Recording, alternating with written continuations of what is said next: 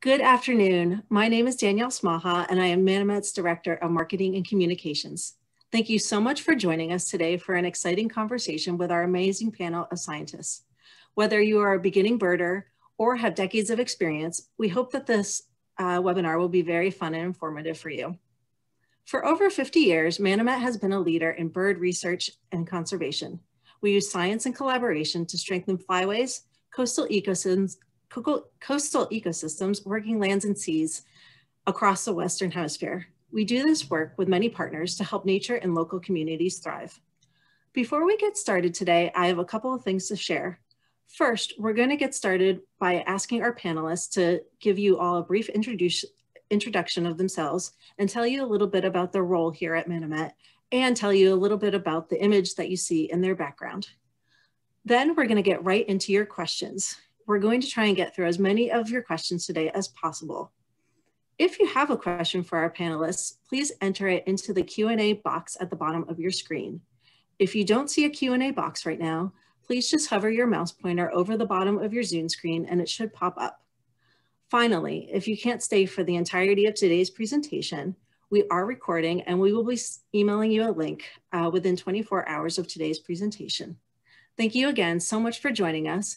And without further ado, I'm going to turn it over to Alan to give you all a brief introduction of himself, his role here at Manomet. And unfortunately, Alan's background wasn't working today, but he's going to introduce us to one of the birds that he loves. All right, hello everybody. My name is Alan Kneidel and I'm a staff biologist at Manomet.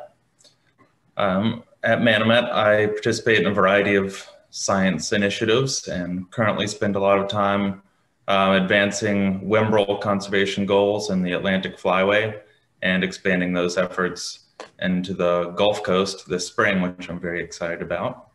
In addition to that, I'm helping begin new work with red knots out on Cape Cod, continuing some of the work that Brian Harrington began in the previous decades, and also participate in managing science operations at Manomet's headquarters, Manomet Observatory in the town of Manomet.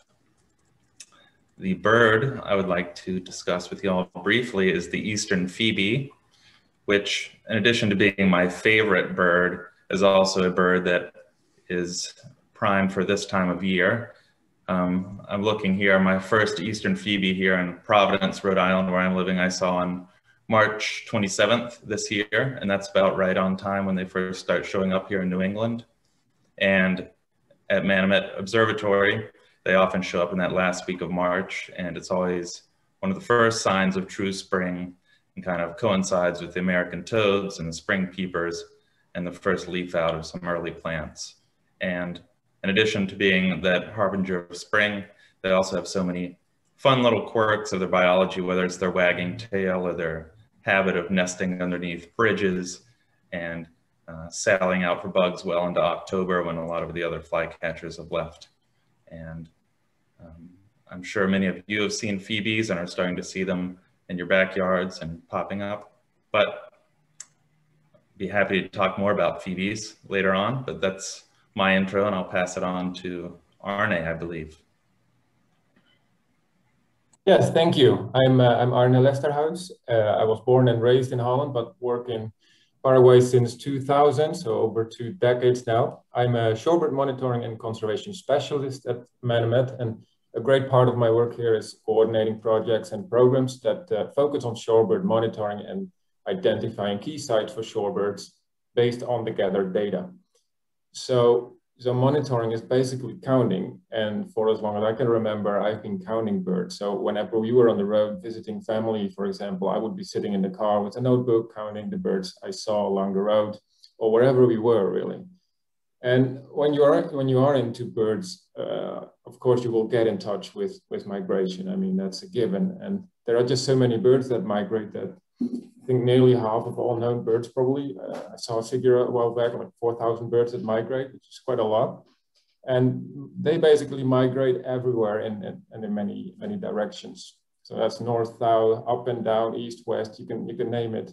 And some of them escape the bad weather and others just follow wherever the food is. it's quite extremely diverse, really.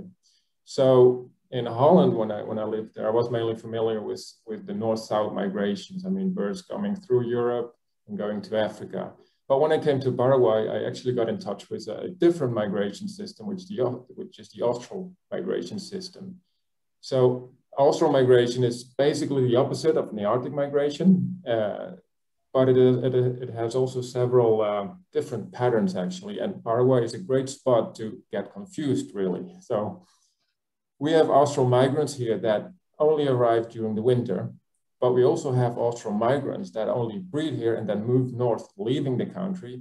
And then we have birds that we think are, you could think that they are resident, but actually are birds that breed here, then move, and we got the same species coming from the south moving in. So they are actually not residents, they're just switching populations. So birds, local breeders are replaced by other birds. So that's pretty interesting, but also quite confusing at times. So further south in South America, it's less confusing, and austral migrants basically only move north during winter, leaving their breeding grounds to escape the cold. So here on this side, I think I can't see myself now, there's a good example, which is the tawny-throated dotterel. It's a very attractive plover of which I like very much, and you can see it here behind me. It is an austral migrant, which basically does the same migration as Nearctic migrants, but like I mentioned earlier, in opposite direction. So during the austral summer, it breeds all the way down in Patagonia. And then when it's getting colder there, it'll move up and sometimes almost reaching Paraguay, but so far not documented here, unfortunately. But thanks to work and projects we have in the south, I've seen it over there. So if you have any questions about austral migration or any of the species that are down here, then I'm open to answer them. Arne? Karis?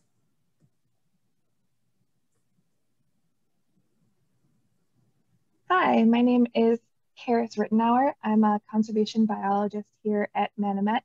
I am located in Baton Rouge, Louisiana, and my primary focus right now is a conservation initiative in partnership with Natural Resources Conservation Services, or NRCS.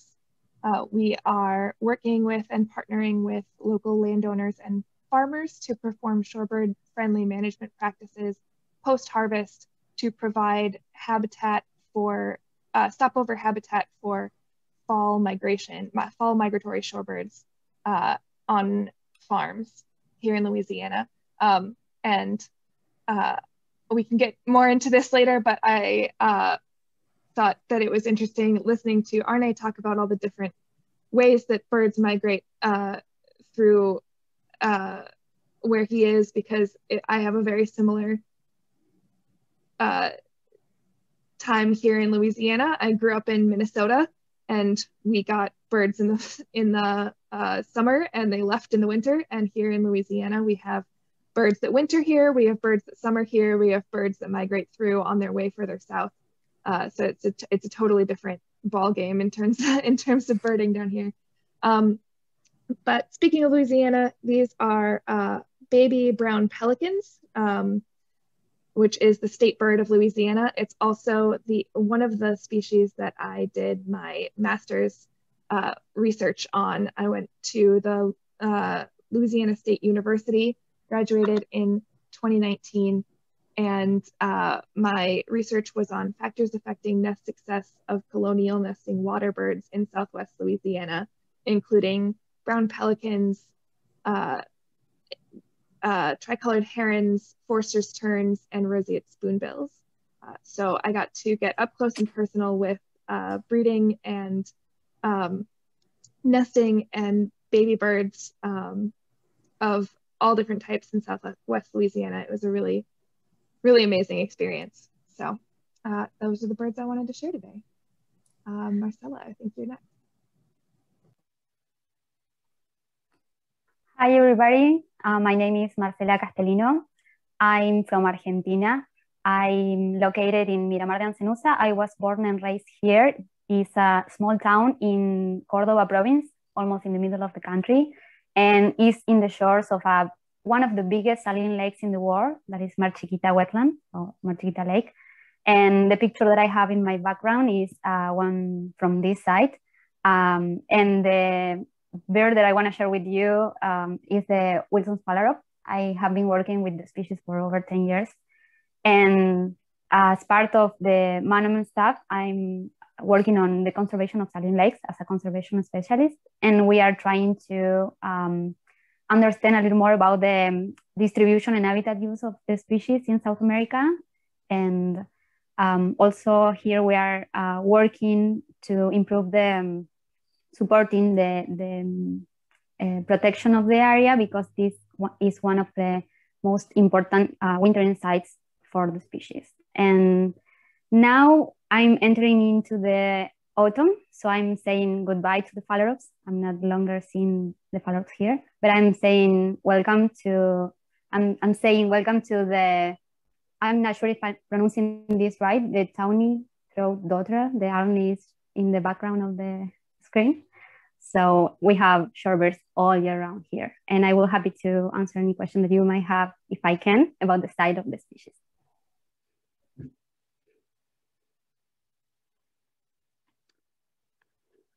Gracias, Marcela. I'll take over. And we'll be looking for your phalaropes as they head north very soon, are we?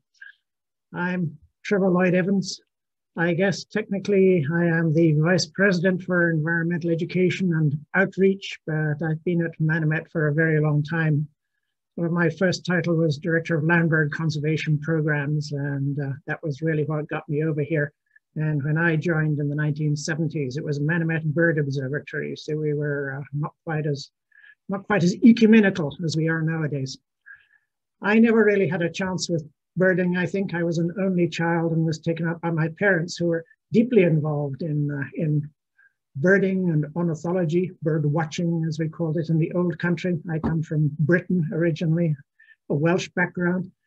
And so I was just taken out looking for birds, looking for plants, looking for land and freshwater mollusks, whatever other exciting things my parents were doing. And that stuck with me. So that really started me off on a zoology career. I went to the University of Wales at Colegio Professional Abertawe, as we say, at Swansea. And that was my degree in zoology. But then my basic training was at a wonderful location where I started to get into bird ringing or bird banding. And that really helps, because that's kind of what I do now. So the bird ringing was at Rye-Mead's Sewerage Purification Works, which is pretty much what it sounds like. By the time the river from the River Lee goes through the River Thames and gets down to London, it's been through tertiary treatment about 10 times, I think. And each time the water comes out very purely and creates wonderful lagoons. So as bird watchers, where would you go? You go down to these freshwater lagoons, and all sorts of exciting things have happened there. And I met a bird ringing group and learned there. Basic training at various bird observatories in Britain, especially Bardsey Island off the coast of Wales. And then, like everybody else, follow the migrant birds. So I've been lucky enough to travel down with fall migration, the same sort of birds Arne was talking about. Although in the Netherlands, he would have had a wider variety of birds, because I lived on a funny little offshore island, and we always get fewer species on offshore islands. But that makes it more exciting when the odd Dutch bird, like a ruff, comes over, and we all rush over and see it, check it off on our bird list. Very exciting. Now they're breeding there, incidentally, as the climate warms. And so I followed the birds down to Spain and Portugal, did a lot of work there on migrants down into Lake Chad in Africa on occasion.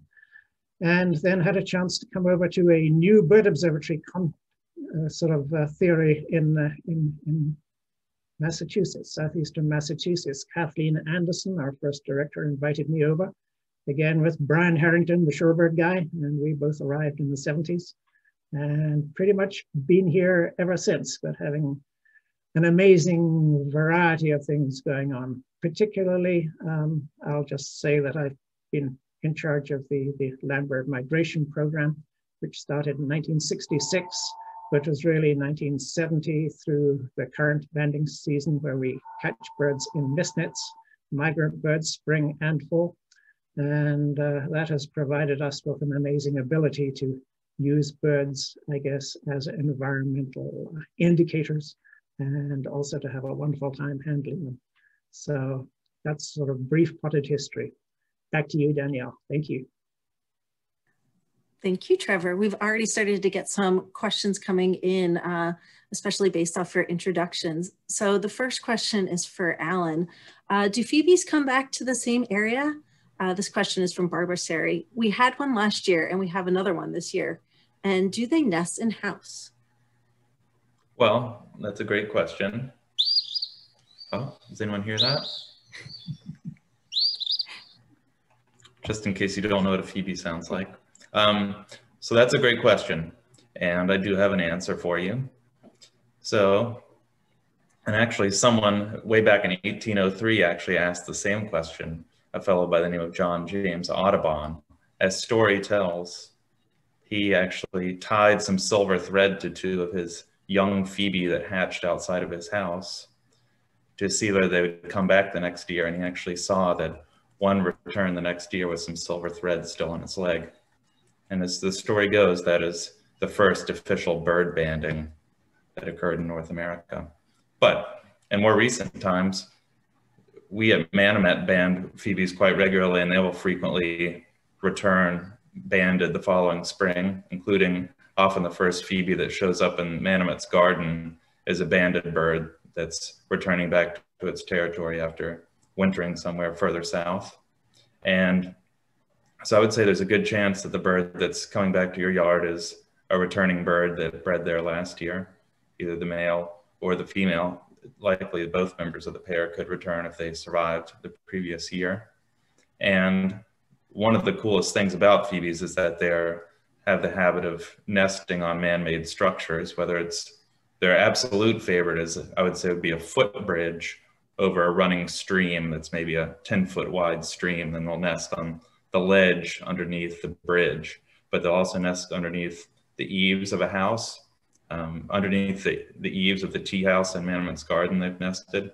And they actually design, instead of a bird box, they actually design, there's bird ledges that are made like a bird box, but it's just open with a little platform that you can actually attach to the side of your house to create a little nest for a phoebe, or a nest platform for a phoebe. So they're very good neighbor companions, and if they could get in your house, they probably would try. Excellent. Karis, we have a follow-up question for you. Could you tell us a little bit more about how you're working with farmers and shorebirds in Louisiana? Yeah, absolutely. Farming in Louisiana is very different. Well, some of it is very different from most of the rest of the country. So part of why we are able to work so closely with farmers in Louisiana is because two of our main crops here are rice and crawfish. Yes, crawfish is considered a crop rather than aquaculture. And they're often grown together, and both crops require managing water levels on the field in a very similar way to the way that water levels are managed in wildlife management areas and other protected wetland areas. It's a very similar structure. And so in the springtime, when rice is just beginning to germinate and water has just been put on the field, that is a really wonderful resource for spring migrants. All kinds of different shorebirds are able to stop and take advantage of the shallow water across the landscape and the abundant invertebrates within that farming structure. However, in the fall, water has already been removed from the landscape for both crawfish farms and rice in order to harvest.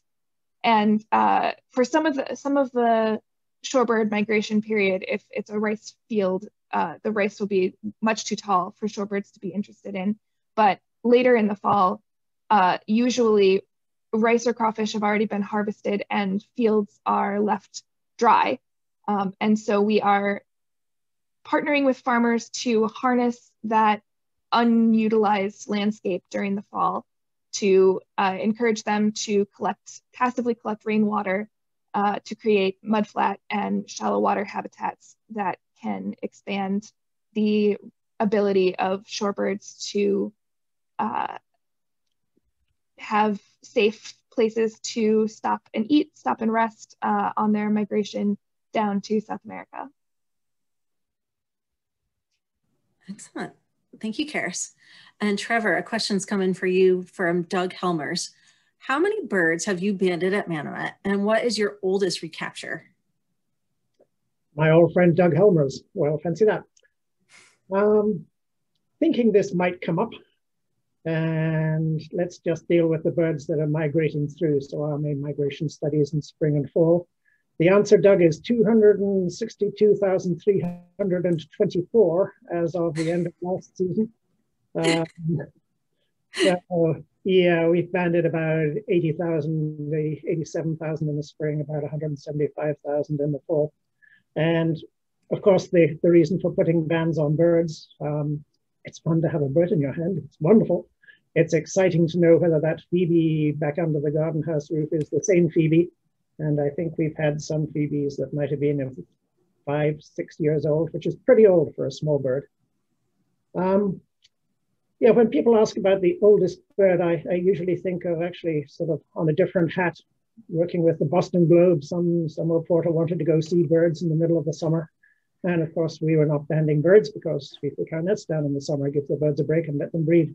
So we went down Plymouth Beach, local shorebird place, and the local tern colony. And there was an Arctic tern, which I picked up from the colony. It's one of their southernmost breeding Arctic terns. Mostly they're just common terns at that colony there.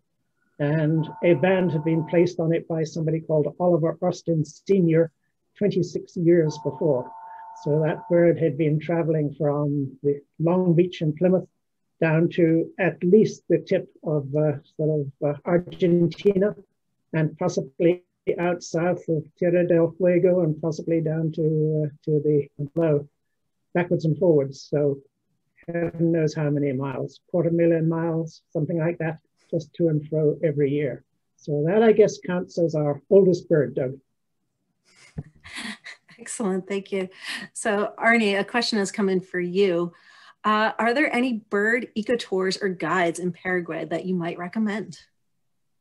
Oh, that's actually a good question, because sometimes people tend to overlook Paraguay actually for birding. But as I just talked about migration here, which is already pretty interesting and confusing at the same time, it also has it has a lot of good habitat types here, like Atlantic forest, and you have the Chaco, and you have Cerrado, which is grassland. So, and it's all pretty close by. So instead of going to one of the neighboring countries, you could definitely do a great trip to Paraguay. And there are some good birding tour companies actually who can provide that. So yes, it's definitely. I can put a link later on where you can look into that. Excellent, thank you so much. Alan, a question for you, and anybody else feel free to weigh in as well, but could you give us an update on the status of red knot populations? Sure.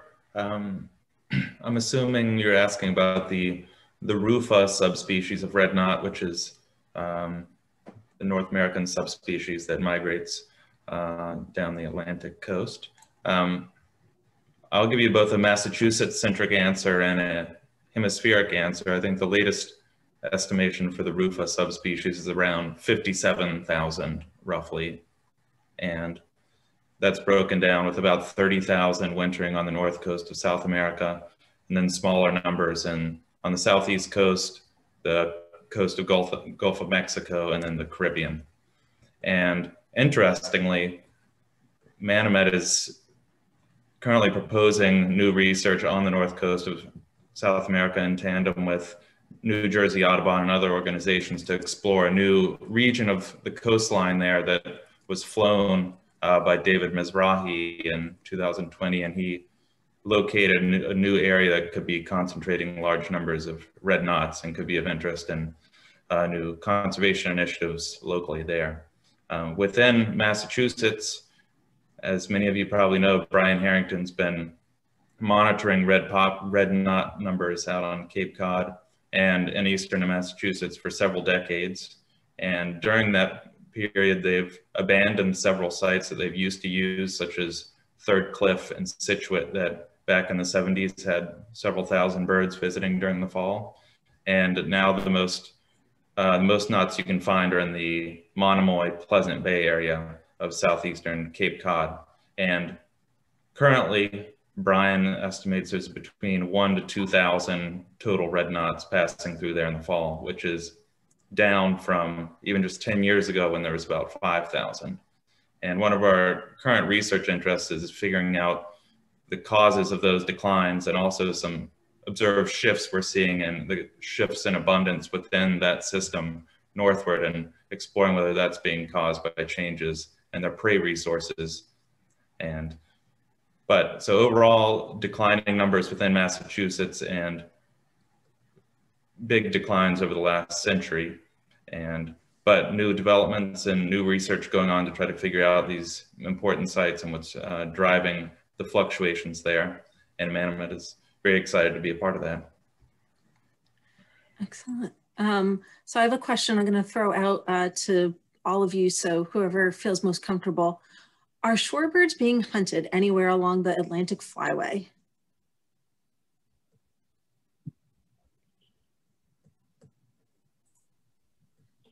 Well, I can say a little bit about it, but yeah, in short, they are. So I have been looking into that for a while now to see where and to what extent. But yeah, they do still in Suriname, for example. They do still along parts of the coast in Brazil. The Guyanas in general, actually, although sometimes what I hear that, for example, in Suriname, people are indeed hunting shorebirds, but they also say that they have people coming over from Guyana to hunt them there because they can't in Guyana itself. So there's that kind of movement going on. And the Caribbean, I mean, the Caribbean have some islands have these shooting swamps where people can pay to shoot shorebirds. Yeah, it's not really. But you could say it's a type of sustainable hunting, but it's a shooting swamp. That's what it is, and people come there to shoot birds. So it's really a trap for birds. But I mean, they're starting to work on that to reduce that. But yeah, it is still an issue for several bird species. And I mean, we know that several species of shorebird, like Eskimo curlew, but also buff-breasted sandpiper, are birds that suffered a lot from hunting, and so it's still something to really keep in mind and try to reduce. Yeah. Thank you, Arne. I have another question for all of you. So there has been increased public support for environmental protection policies, and I think it'd be interesting to hear from those of you in South America if you feel like that tracks throughout the hemisphere as well. But have you found it easier lately to get funding for any bird conservation projects?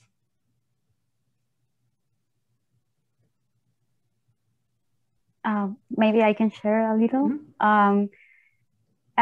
Yeah, I mean, conservation is always a priority for us, but it's not every time very easy to find support. But here we are, at least I can talk for my side. In Mar Chiquita, we have a very positive situation right now.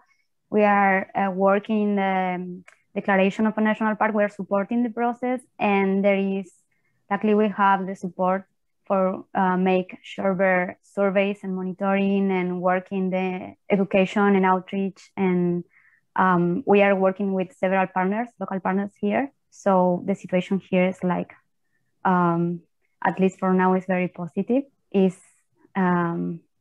Yeah, I think that is something that I can share. Mm-hmm. I don't know if everyone agree with me, but yeah. In South America, I mean, there can be some challenges, but yeah, we can work in conservation and we can find support. Excellent. Trevor, Alan, do you have any perspectives to share from what you're seeing here in North America?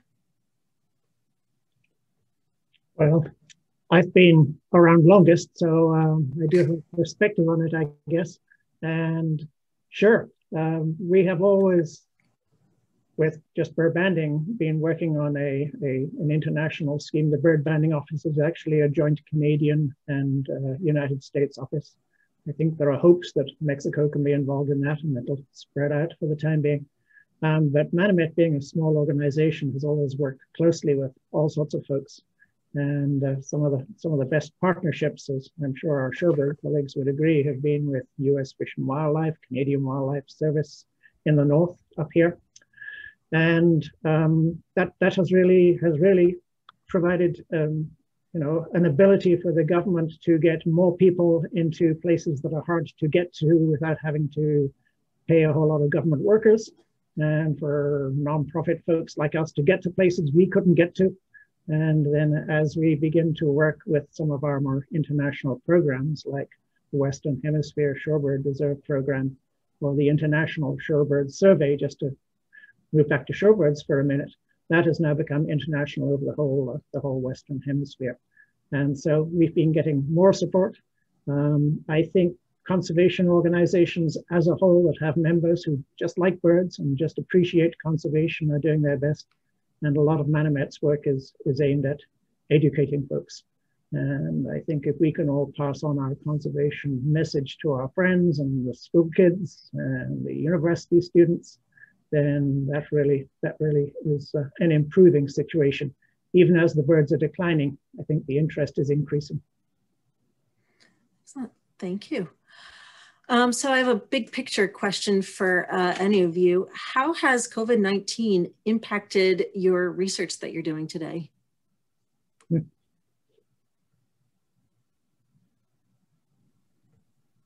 Well, I can start. My work is a little bit less research focused and a little bit more programmatic and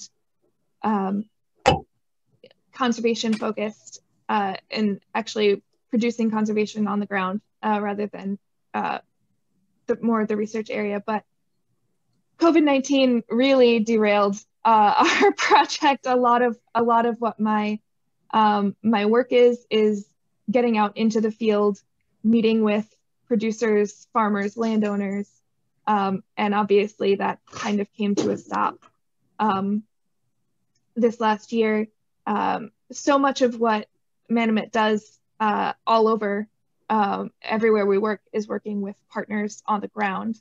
And I know that varying different levels of response to COVID in different areas. I'll let the folks from South America talk a little bit about their restrictions, which in some cases I think were even more restrictive than what we had here in the US. I know that has sort of slowed down some of our ability to work, but I've also been really impressed sort of across the board at what people have been able to get done despite it. And it has also opened some new interesting opportunities. Abby Sterling, who is not on this call, produced some research over the last year looking at the impacts of having no one on the beach in Georgia and how that affected the birds that were nesting there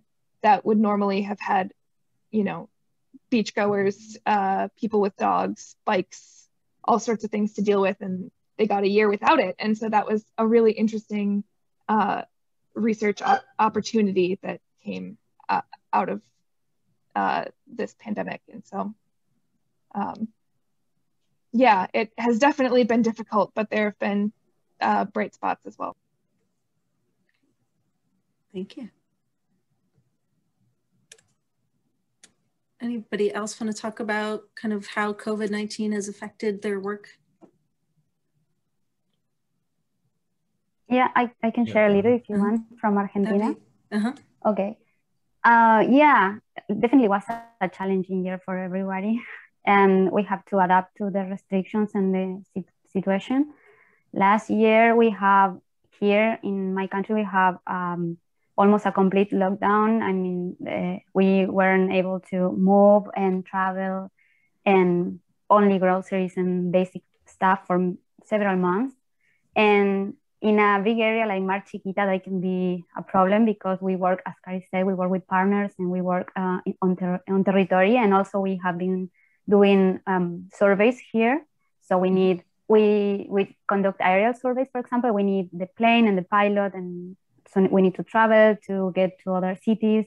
Mar Chiquita has 600,000 hectares. So it's a very big site. So logistics definitely was challenging, but I also agree that I'm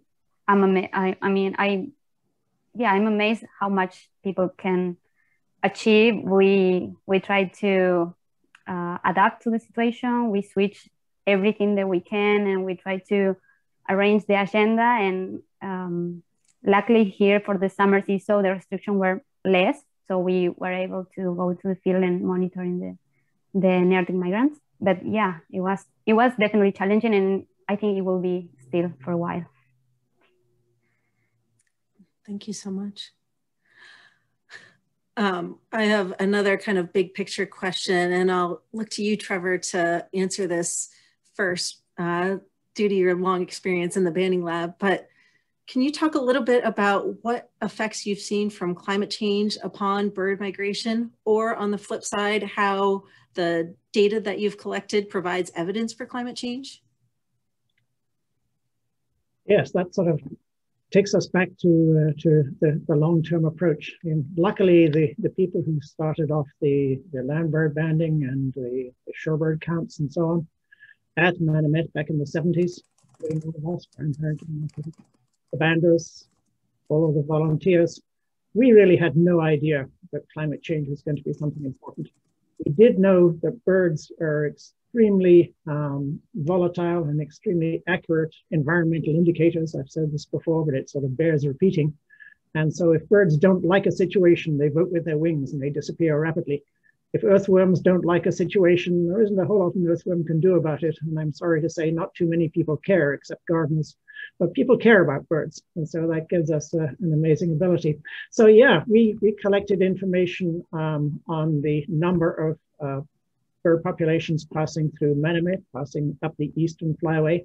That turned out to correlate really well with breeding bird surveys. So yes, what we're getting is a true sample of what was really passing by.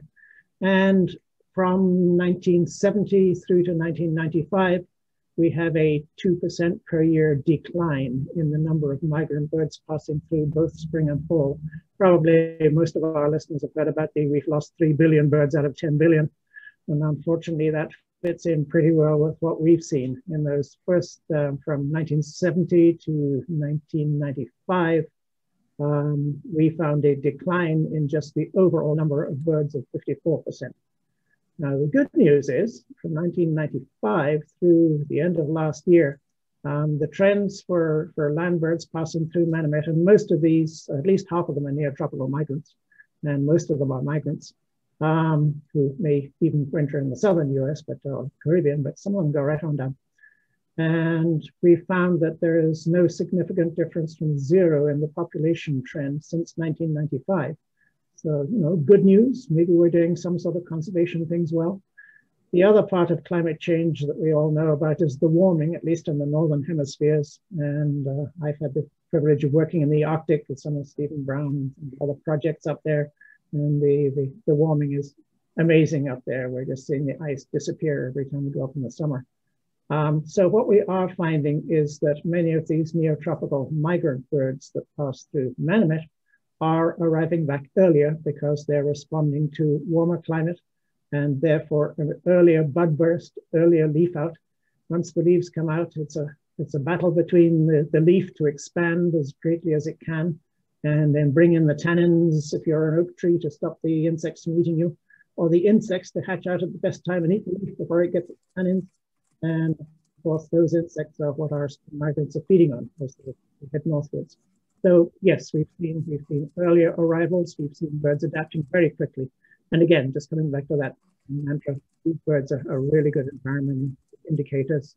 And many of the southern species, for anyone who's been looking at birds for 50 plus years, will find that the Carolina wrens and the red-bellied woodpeckers and even the mockingbirds and the titmice and the house finches were all very rare in New England at the turn of the century. And now they've spread on up. And so many of the permanent residents are also increasingly moving northwards. So yeah, we've seen a number of trends like that, which we had no idea would be in a position to document. But I think it shows the value of long-term data, even if you don't quite know why you're collecting it initially. There you go. Excellent. Thank you, Trevor. Arne, would you like to share anything about how shorebirds and climate change or shorebirds are affected by climate change? Yeah, so am I on? Yeah, okay, I unmuted myself.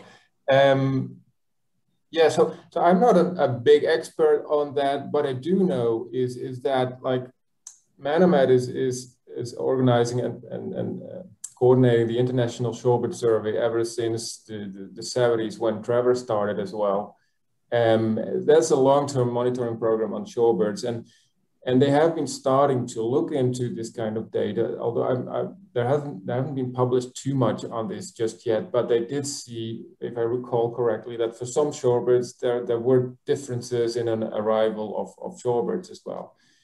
But what maybe is more, or what can be more a problem is mismatching of when they arrive at their key sites. If the site is not ready for them, that can be a big problem for shorebirds and other birds. I mean, we have seen in a site just here in Paraguay, which is not affected by climate change, not that we know of, but it was affected by man. But you can see how that affects bird abundance and densities, especially shorebirds. I mean, a site changes and it affects the population directly, and you can hope that they find another spot. But at some point, if many sites like that start to change, in addition to what we do, also change as a result of climate change, which can be much greater at the effects, then that will be a big problem. And then if you see how that climate change in like 50 years can eliminate big coastal areas, then that might be a big impact on birds. But then again, this is stuff we need to focus on still and learn much more about, but you can expect that it has its effects and that it needs to be addressed. Excellent. Trevor? I could just add a little bit to that. If we look further into the future, Arne, then of course we're looking at drying climates in many parts of the world, not just North and Central and South America, but drying climates and lowering water levels, and then sea level rise, again, removing a lot of the shorebird habitat along the shores.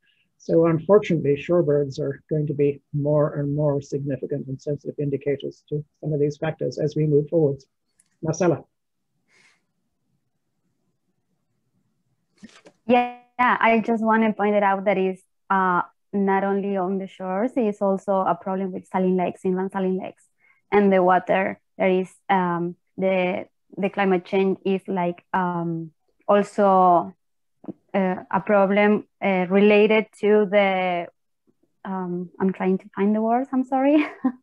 The water management, you know, when the lakes are not getting enough water because we are taking the water for industrial or human activities or population and things like that, and climate change is making that more serious.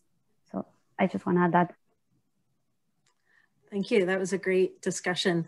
I'm going to answer some of our more targeted, or tackle some of our more targeted questions now. So we have a question that came in about the Carolina wren, and Alan, maybe you want to jump on this. How far north do they go when they migrate? Well, that's a very good question, and it ties in directly to what everyone was just discussing.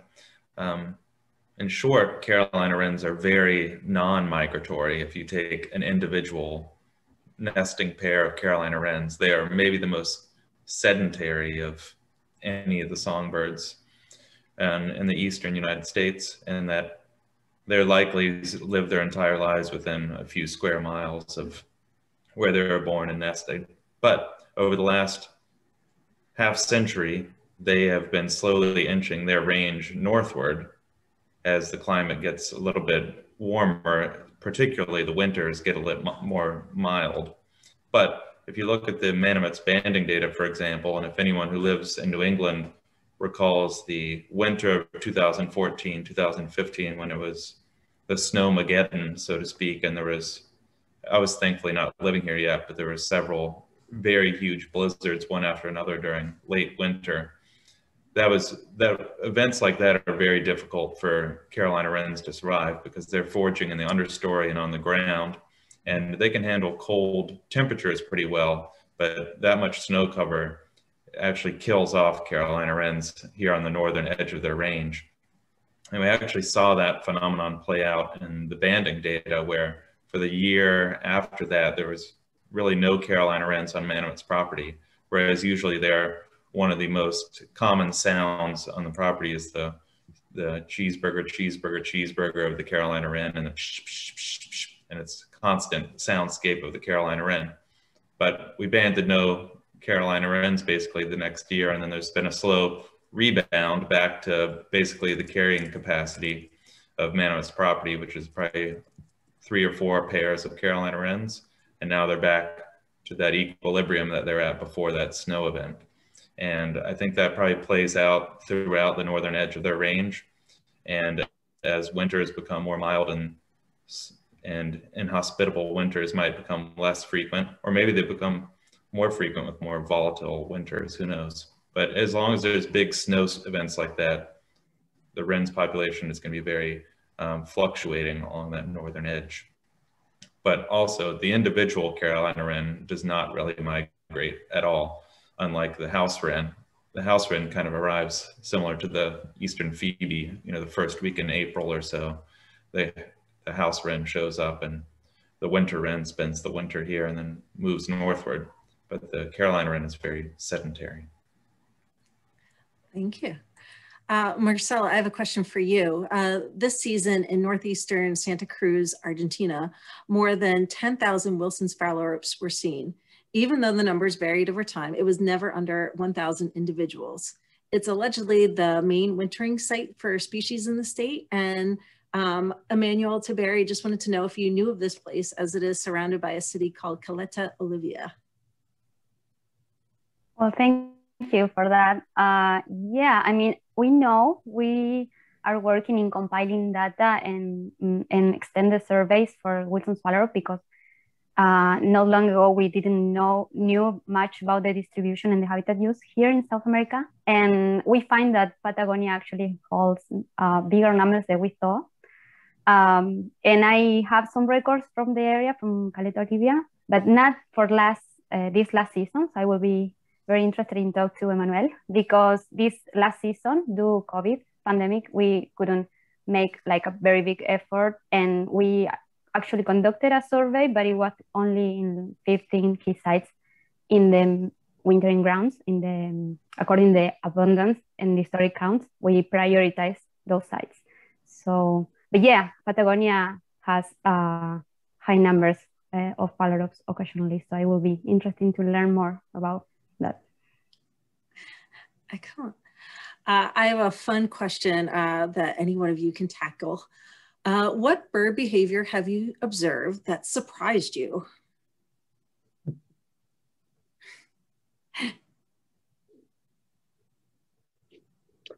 Well, one of my jobs when I was training as a bird ringer was to go and stick my hand into holes and look for things and record. It was one of the first breeding bird atlases in Britain. So I was a young lad rushing around, sticking my hand into things.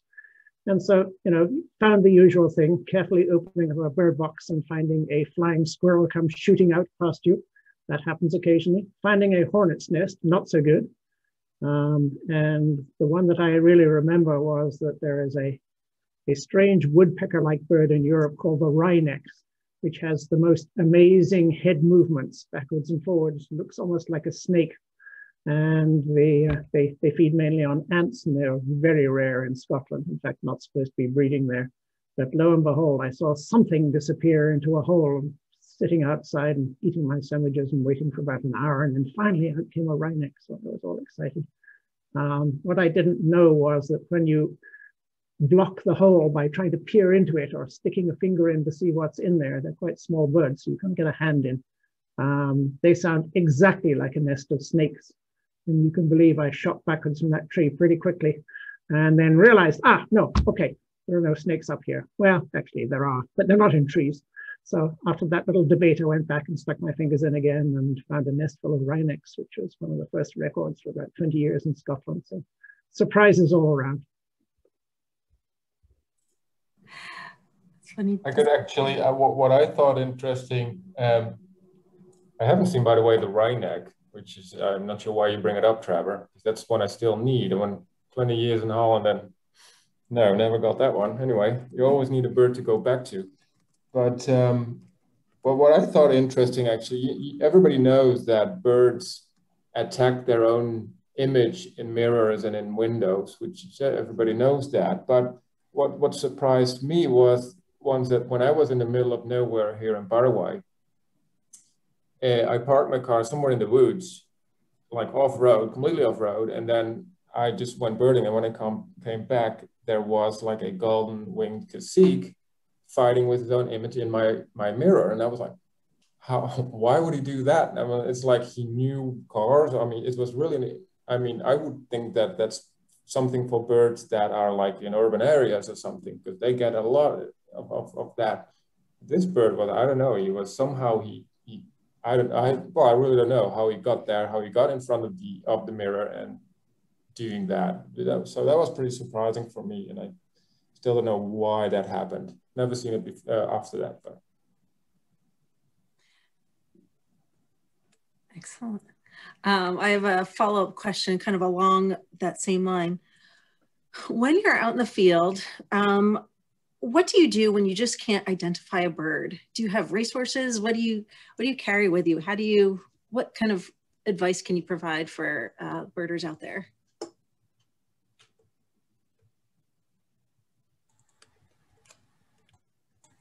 I can give some preliminary advice. This actually happened to me yesterday. This can also be my interesting bird encounter, but if I'm hearing something that I don't know what it is, which is what happened yesterday, I usually try to get as close as I can to it. And then with my smartphone, there's an app called the Voice Recorder Pro, which is a free app. You can also just use voice memos, which is something on an iPhone. But if you download this app, you can really simply record what you're hearing. And what I thought I was hearing was a really loud yellow-bellied sapsucker going, yeah, yeah. But it turned out it was a Cooper's hawk. I hunted it down and figured out it was actually a very territorial Cooper's hawk vocalizing. But especially with summer coming on, if you're hearing something you don't know what it is, really I recommend recording it, because it's so hard to describe a call to someone else, and then just share it with other people you think might know the answer and bounce it off other people if you have a suspicion, and usually get to the bottom of it pretty quickly that way. And with something you're looking at that you don't know what it is, just the classic of recording field marks you see and behavior and flipping. I mean, when I was first learning a lot of my birds, I was literally just sit on the couch and go page by page by page through the field guide until I saw the page of what I saw, you know, and it takes a lot of time, but in the process, you learn the bird on every single page. And so a manual strategy like that. And then also, of course, if you're carrying a camera, do the same thing as you did with recording the bird, but try to take a picture of it and send it around, and you can send it to me if you want. I can help you figure it out. But those two strategies, and then also just familiarizing yourself with field guides. And there's also apps out there that can serve as field guides as well, though I still like the paper books myself. But those are my strategies, which I use all the time. I don't know if anyone else wants to chime in. The app was called Voice Recorder Pro, which I really like. It's pretty easy.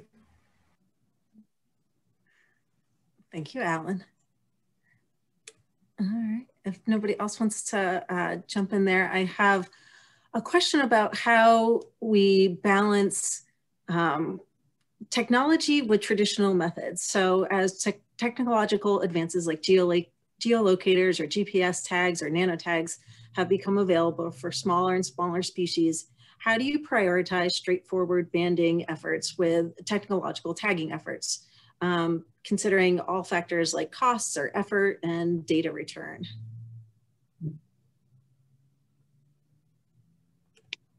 Well, just to start off, the first thing that we are concerned about, and the first thing that we're required to be concerned about with our bird banding permits, is not to encumber birds with anything that's more than about 2% of their weight maximum. And as the questioner is obviously aware, the weight of a lot of these tracking devices have become so much lighter now that an amazing number of rather small birds can be tracked. And that provides astonishing information on where was that bird every day. Perhaps it's a nano tag and we have to go back to the Arctic and we have to catch that same semi-palmated sandpiper on the nest and then download the data because it couldn't carry a larger transmitter to a satellite. But also we really have to, at some point, handle the birds for some of the questions that we're talking about. If I am interested in the progress of molt, which is an important part of renewing the feathers before the bird migrates south, as a northerner right now, or if we are looking at weight gains as a means of a bird fueling up for long distance migrations, a lot of those data can really only be handled by, only be collected in large amounts enough for statistical analysis by mass bird ringing, bird banding programs. So I think we're lucky. I think we're living in a wonderful technology age where it's getting easier and easier for some of this. I've heard of people trying to survey breeding birds and doing it just all with automatic recorders now. And I think that technology is coming and getting better. We won't have to wander through the state forest, fighting our way through the scrub oak and holding a clipboard and writing down with a pencil whenever we hear anything we think is 50 meters to the left or right of us. So the technology is changing rapidly, but there's still a lot to be said for the paper and the pencil and recording your information into a recorder. And then really places like the Bird Observatory or places like other of the mass banding programs, collecting large amounts of data that are much more susceptible to statistical analysis. You can't really get huge amounts of data when you've got something as expensive as Brad and Alan putting a satellite transmitter onto a broom roll out on Cape Cod and watching it fly off down to Brazil or wherever it happens to be. Thank you, Trevor. So our hour has just flown by today, but I have one last question for our panelists that I think would be a good closer for today's conversation. So what are the best ways that we as the audience member can help birds as they migrate? And I think this might be something that all of you might be able to touch upon and give a brief answer in closing.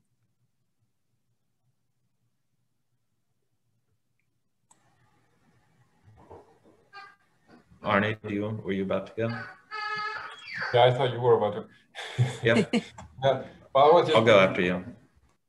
Yeah, I will just think that from my point of view, and that is that monitoring is what I always do and promote and hope that all people do. I think that's pretty much a very important thing, and especially for focusing on shorebirds. I mean, you have the International Shorebird Survey, but monitoring birds is very, very useful. I mean, it gives us a lot of information, and the more people will help with that, the more data we get. I mean, that really, I mean, having good and big programs, monitoring programs, depend so much on volunteers. So it's really important, and it will provide us with a lot of information that is normally quite hard to get because monitoring is expensive. You don't have the people, because then you will have to go everywhere. You have to train people. You have to do everything. So that's, the more volunteers you have, the better data you get, and the more data you get, and the better we understand birds and migration. Just to piggyback off of Arne's, if any of you are interested in joining monitoring efforts, we have the International Shorebird Survey, ISS, that is a citizen science project that is so useful for monitoring shorebirds, and we could always use more folks interested in doing that. And hopefully Danielle or Emily can put a link to the ISS website. Another thing that I would say, since Arne sort of took mine, I was going to say monitoring, is you know, knowing when the birds that are particularly sensitive are in your area, and you know, if it's shorebirds, you know, not letting your dog run on off leash and just trying and not getting too close. If you're kayaking, you know, to where birds are resting or feeding, especially on migration, just trying to minimize your own and other people's, if you're able to, disturbance, especially on migration. They really need every minute they can to rest, and every ounce of food they can get to fly the distances they do. So I'll go real quick. More from a backyard perspective, I would not underestimate the power of your own yard in supporting migratory songbirds in particular. And for example, I live in a very urban neighborhood with hardly any front yard, or in no backyard really, and I've seen 60 birds in this from our yard basically. And during migration, I've had ovenbirds and common yellowthroats singing from literally underneath the single bush that's in the side yard. And that the power of planting native vegetation and doing the research about the sorts of shrubs you can plant that are going to be producing berries in the fall. And you know, Manomet has helped lead research that's learned that birds do prefer native berries, and they are more nutritious than a lot of the invasive plants that are also producing berries. And also in the springtime, you know, they're out there eating bugs, so any sort of vegetation. And you can also put out bird feeders in the winter, though those aren't necessarily helping migrants. They can still support birds, of course, but I just would not underestimate even the smallest sliver of green can really support a few birds, and every bird matters in that regard, and it'll make your yard more entertaining. That's definitely something I've learned this year, working from home. Marcela. Yeah, I just want to say that I agree 100% with the things that were mentioned. And I think that I will also say that we can help by helping us spreading these messages, like share with the community, with our friends, with people who is interested, or maybe not so much in the conservation and in the migrant birds, to things like that. You can get involved in monitoring, you can help in outreach and education activities, you can be careful with your own activities, and you can definitely help to spread the message. That will be more and more people doing the same thing and helping to the conservation of the birds. Thank you. Just add on the end, if I might, Danielle, even the smallest area, as Alan says, provides shelter, provides water, provides food for birds. And so whether they're resident species or whether they're a stopover migrant, those are the important things. Anything you can do to increase that. A lot of the problems now are coming from chemicals, and we are getting increased use of herbicides and pesticides. And at the same time, agricultural areas are increasing, and the number of little hedges that used to be there before. So when you think about the insecticides, that we all love it when there aren't as many mosquitoes around, but our birds, especially during the breeding season and during the spring migration, are feeding on invertebrates. And so regulation of those and sensible use of those makes a whole lot of sense. And then just finally, we did a study at Manomet, and we checked what birds were eating, and we checked what seeds were passing through the bird. I'll leave it to you to imagine what passed through the bird. But a good friend of ours at Boston University did a fine study there. And again, we found that the native vegetation, the native seeds and fruits for migrant birds passing through in the fall and fattening up for fall migration were much preferred and were of much better calorific value in terms of birds putting on fat for migration, which makes sense because native species have been co-evolving with the birds many more years than there have been any people of any sort around in North America. So native vegetation wherever we can. Excellent. Thank you. Thank you, Trevor. Thank you to all of our panelists today. You shared so many great bits of information and insight into birds and their migration, and we really appreciate it. And thank you to all of you in our audience who stayed with us a little bit longer today. We appreciate your support of Manomet and your interest in all the work that we're doing.